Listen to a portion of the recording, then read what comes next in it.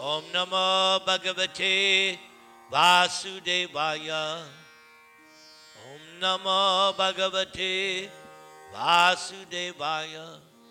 Om Namo Bhagavate Vasudevaya.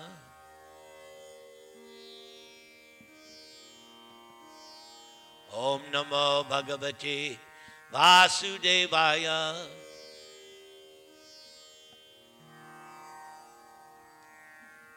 Tonight's sponsors is Veena and Prem Gupta. May Krishna bless their family more and more, enlighten them, and bring them closer to your lotus feet, O Lord. In the third canto of Srimad Bhagavatam, there is the section called Kapila Shiksha. Lord Kapila is incarnation of Vasudeva, Krishna, God himself. And he was born to the great sage Kardama Muni and Devotees. Devotees was a very qualified princess. She was the daughter of Swayambhuva Manu, the first of the 14 Manus in one day of Brahma. And Kardama Muni was a great sage. So the Lord was so pleased with Kardama and Devotees that he agreed to become their son. And that son's name was Kapila.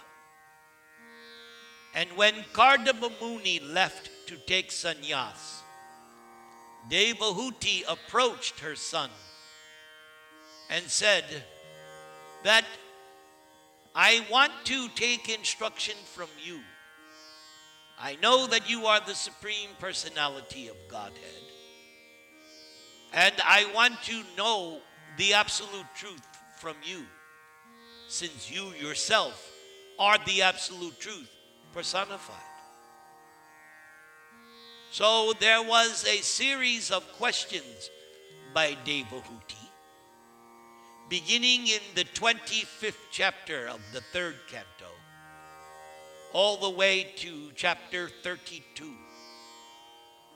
So I believe that's 8 chapters. And the specific philosophy of Kapila is called Sankhya Yoga, enumerating, categorizing the material universe into 24, 26, 27 different items. So in the course of questions and answers, Devahuti wanted to know about different kinds of devotees. For the pure devotee, there are 5 kinds. They have a relationship with Krishna either in the rasa of Shanta, passive neutrality, adoration, or Dasya, the relationship of servitude, as in the case of Bhaktaraj Hanuman, or the relationship of Sakya, friendship, like Arjuna, or the cowherder boys of Brajabhumi. And then there is Vatsalya, parental, as in the case of Vasudeva, Devaki, Nanda, Yashoda, Rohini, and the elderly Gopas and Gopis in Vrindavan all have that parental relationship. And then ultimately, Madhurya Rasa, conjugal ecstatic love, as exhibited by, in the topmost case, Radha and the Gopis, then the queens of Dwaraka, and then the Lakshmis, the consorts of Narayan. So these are the 5 kinds of pure devotees. But for those who are not pure devotees, those who are called Mishra Bhaktas, mixed devotees, there are 81 different kinds. And we're going to hear about that after we all raise our hands and repeat after me, Hare Krishna, Hare Krishna, Krishna Krishna, Hare Hare, Hare Rama, Hare Rama, Rama Rama, Hare Hare. Devahuti inquired, My dear Lord, you have already very scientifically described the symptoms of the total material nature and the characteristics of the spirit according to the Sankhya system of philosophy. Now I shall request you to explain the path of devotional service, which is the ultimate end of all philosophical systems. So that's an important point, what Devahuti just said. The path of devotional service is the ultimate end of all philosophical systems. This is exactly what is stated by Krishna in Bhagavad Gita, where in the 15th chapter he says, Vedaishcha sarvair aham eva vedya, Vedanta krid veda vid eva chaham.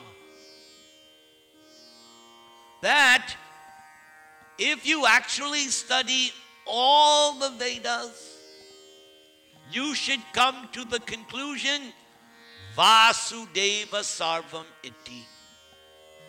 Krishna Vasudev is everything. In the Bhagavad Gita, 3 times, Krishna says, you want to know me? Bhakti. You want to see me as I am? Bhakti. You want to come back to me? Bhakti. Devotional service. So it's the end of all philosophical systems and in bhakti. My dear Lord, please also describe in detail, both for me and for people in general, the continual process of birth and death. For by hearing of such calamities, we may become detached from the activities of this material world. So, this is another concept in the Vedas. It's also mentioned in the Ishopanishad. One should know the process of both nescience and knowledge side by side. So here, Devahuti understands that we need to hear the negative aspects of this material world. For what purpose? So that we become detached from the dream, detached from the illusion, to, as the song goes, Jeev Jago, wake up. What does it mean? I'm awake. No. We're talking about waking up the heart, waking up the soul. Please also describe eternal time, which is a representation of your form, and by whose influence people in general engage in the performance of pious activities. Same thing is mentioned in Bhagavad Gita more than once. Krishna says, I am time. Everything is in this material world is under this time element. Time represents God. My dear Lord, you are just like the sun. Same thing is mentioned in other Vedic literatures. In the Chaitanya Charitamrita, Krishna Surya Sama. So this analogy is given more than once. Krishna is compared to the sun, one of my personal favorite analogies. So much you can speak about this analogy. For you illuminate the darkness of the conditioned life of the living entities. What does Krishna say in the Chatushloki of Bhagavad Gita? I dispel with the shining lamp of knowledge the darkness born of ignorance, the last one of the Gita Chatushloki. I dispel that ignorance. How is that? Where is Krishna? He's in your heart.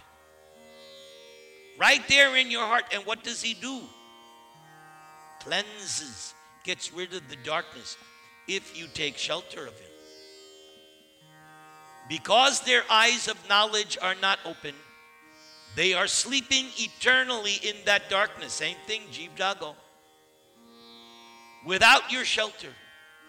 Therefore, they are falsely engaged by the actions and reactions of their material activities, and they appear to be fatigued. Yes, that is what's happening. What does Krishna say in 15th chapter of Bhagavad Gita? Manakshashtan indriyani prakriti-stani karshiti. Krishna makes it very clear what is our existential position here. We are struggling. Karshati. You all know that. You just have to turn on the television and watch 5 minutes of news. It's all about the struggle for existence. COVID-19 and now COVID 20, 21, 22. Everybody is suffering. Earthquakes, blazing heat causing forest fires, devastating. And we all know, we've been warned how many times here in Southern Cal. What do we always know is lurking in the back? Knock on wood. The big one. I think we should chant the Maha Mantra one time. Hare Krishna, Krishna Krishna, Hare Hare, Hare Rama, Rama Rama. So that ends part 1. And Krishna Kumar will select a Om Namah Bhagavate Vasudevaya. Om Namah Bhagavate Vasudevaya. Om Namah Bhagavate Vasudevaya. So this Kapila section of Bhagavatam is a conversation within a conversation. Shukadeva Goswami is preaching to Maharaj Parikshit. He arrived at the end of the first canto, and second canto, Shukadev begins answering Parikshit's questions. But the third and fourth canto, Shukadev narrates the conversation between Vidura and Maitreya. So this Kapila section is Maitreya answering the questions of Vidura. Sri Maitreya said, O Vidura, best among the Kurus, the great sage Kapila Dev, moved by great compassion and pleased by the words of his glorious mother, spoke as follows. So the interesting thing here is that there's a dynamic between the speaker and the audience. When the audience is attentive, when the audience is inquisitive, then the speaker becomes inspired and wants to give more and more. So here you can see Kapila's pleased with his mother's inquiries. The personality of Godhead, Lord Kapila replied, O noble lady, there are multivarious paths of devotional service in terms of the different qualities of the executor. So, for those of you who didn't come early, the context is that there are pure devotees, 5 kinds: Shanta, Dasya, Sakya, Vatsalya, and Madhura Bhaktas. But those who are Mishra Bhaktas, mixed devotees, they fall into 81 different categories. So, here Kapila Dev is explaining. So, devotional service executed by a person who is envious, proud, violent, and angry, and who is a separatist, is considered to be in the mode of darkness. So you can do bhakti, but you can be in the mode of darkness. These are the symptoms. Now, when it says separatist, the understanding is a separatist is someone who has an interest or a goal separate from that of Krishna. The pure devotee has no personal interest, only wants to see to the satisfaction of Krishna. But a separatist is someone who has independent desire and is not exactly on the same page as the Lord. He has some motive in their devotion. So the person in the mode of darkness, these are the symptoms: envious, proud, violent, angry. Worship of the deities in the temple by a separatist with a motive for material enjoyment, fame, and opulence is devotion in the mode of passion. So if I'm worshiping the Lord, that's good. But we're trying to get to a higher level. So yes, I'm a separatist. Why? Because I have some personal self-interest. I'm not completely one in motive with the Lord. I still have some individual separateness. Worship by a separatist, motive for material enjoyment, fame, and opulence. Now, when a devotee worships the Supreme Personality of Godhead and offers the results of activities in order to free oneself from the inebriaties of fruitive activities, one's devotion is in the mode of goodness. So this is the stage that we should at least try to get to. Worship of God so that we become free from material entanglement. In other words, someone's devotion is in the mode of goodness when their desire is, yes, my Lord, I want to become free from material entanglement. I want to reach the stage of becoming nirguna, no material contamination. Now, how do we get 81? Mathematicians. 3 times 3, 9. 9 times 9, 81. In other words, a person can be a mixture of mode of goodness, mode of passion, mode of ignorance, mode of good. Just like there are 3 basic colors, and you mix the colors, you get all the colors of the rainbow. Right? I don't know the exact, but you mix the 3 colors in different degrees, and you get orange, you get purple, you get green, like that. So, devotion, bhakti, can be a mixture. 81 different kinds of devotees. But we want to get to at least to the stage of worshiping the Lord from the mode of goodness.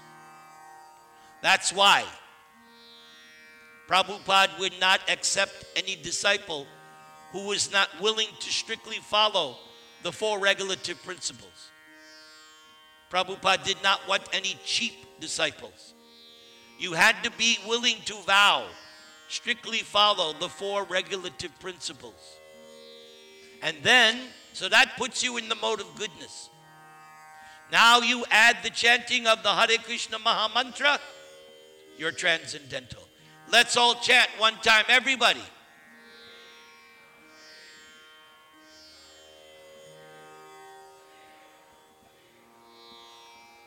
We'll have one more chanter, and then we'll do part 3.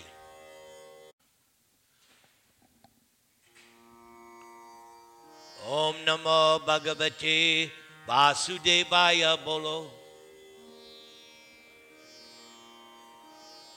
Om Namo Bhagavate Vasudevaya. Om Namo Bhagavate Vasudevaya. So we heard about the 81 different kinds of mixed devotees, a mixture of the mode of goodness, passion, and ignorance. 3 times 3, 9 times 9 gives you 81 different kinds of mixed devotees. Now Kapila will talk about the pure devotee. The manifestation of unadulterated devotional service is exhibited when one's mind is at once attracted to hearing the transcendental name and qualities of the Supreme Personality of Godhead, who is residing in everyone's heart. So we all know who that is. If you've read Bhagavad Gita, you know that in your heart is Krishna in his four-handed form as Narayana. That's who's in your heart. Just as the water of the Ganges flows naturally down towards the ocean, such devotional service, uninterrupted by any material condition, flows towards the Supreme Lord. Same thing Krishna says in 14th chapter of Gita. Mang chayo vyabhicharena bhakti yogena yasevate sagunan samatityaitan brahma bhuyaya kalpate. There is no hindrance for such devotion. The pure devotee does not accept any kind of liberation. Salokya, Sarshti, Samipya, Sarupya, or Ekatva, even if they are offered by the Supreme Personality of Godhead, unless there is the opportunity for service. So Salokya, that liberation means you get to reside on the same planet as the Lord. Like the devotees of Ram, they're in Ayodhya Loka. Devotees of Vamanadev are on his planet. And devotees of Krishna are on his planet. Sarshti, same opulence as the Lord. The Lord's opulence is unlimited. But you all know the story of Sudama, how after visiting Krishna, when he came to his hut, it was no longer a hut. It was a palace. He had unlimited wealth now. Samipya, equal status, friendship with the Lord. Sarupya, achieving the same form. In Vaikuntha, everybody has the four-handed Narayan form. So how do you distinguish everyone from Narayan? Srivatsa. The Lord is the only one who has Srivatsa, the curl of hairs on his chest signifying Lakshmi, who's forever on the chest of the Lord. That's the only way. Otherwise, everyone in Vaikuntha looks like Narayan. A Kattva, the devotee will never accept a Kattva. According to so many Gaudiya Vaishnavas, they would rather go to hell than to merge into the existence of the Lord. Yes. Why? Because the devotee thinks, at least in hell, I can do some devotional service. But if I merge, if I become one, I lose my individuality. Where's the service? So the devotee will accept, provided there's some service. Because that's what sustains the devotee, their service. What sustains me? What sustains me is my daily sadhana of chanting and studying. What sustains me? Having an opportunity to come and preach like I do twice a month here at RadhaRaman. May it go on forever. This is what sustains me. By attaining the highest platform of devotional service, as I have explained, one can overcome the influence of the three modes of material nature and be situated in the transcendental stage as is the Lord. That's exactly Bhagavad Gita 14:26. I just recited it. Mangchayo viyabhicharena bhakti yogena sevate sagunan samatityaitan. You have transcended the modes. How? By uninterrupted service. Brahma bhuyaya kalpate. You regain your original spiritual, transcendental, liberated status. As is Krishna. Brahma bhuyaya kalpate. The devotee must execute his or her duties, which are glorious, without consideration of material profit. Without excessive violence, one should regularly perform one's devotional activities. The devotees should regularly see my statues in the temple. So, what we are doing coming to the temple is exactly what the Lord is instructing. Some people question, why do we have to have murtis? Why do we? Because God says so. He says it right here. One should regularly see my statues. So we're not making things up. We're doing exactly what is said in the scriptures.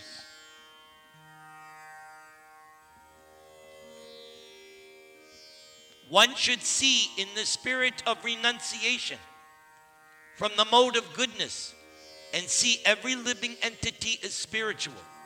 How is that? Because Krishna is in everyone's heart. That we learn from Bhagavad Gita more than once. And if I have any animosity based on the bodily concept, that's bad for me. I have to see everyone from the spiritual platform. Krishna lives in your heart. I must offer you my respect. That's why we are told, Vancha kalpatarubhyascha kripa sindubhya evacha patitanang pavanebhyo vaishnavebhyo namo namaha. The pure devotee should execute devotional service by giving the greatest respect to the spiritual master and the acharyas. In our temple, we are so fortunate. We have our acharya, A.C. Bhaktivedanta Swami Srila Prabhupada. The greatest respect. That's why I began my chanting today. Bande Guru Sri Charanaravindam. Bande Guru Sri Charanaravindam. One should be compassionate to the poor and make friendship with persons who are one's equals. But all one's activities should be executed under regulation and with control of the senses. A devotee should always try to hear about spiritual matters. That's why class is so important. Not just RT. There has to be class. People have to hear philosophy in order to stay convinced in spiritual life. And always utilize one's time in chanting the holy name of the Lord. Everybody, Hare Krishna, Krishna Krishna, Hare Hare, Hare Rama, Hare Rama. Lastly, one's behavior should always be straightforward.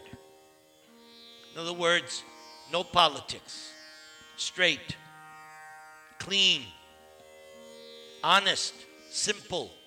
And that's the next word, simple.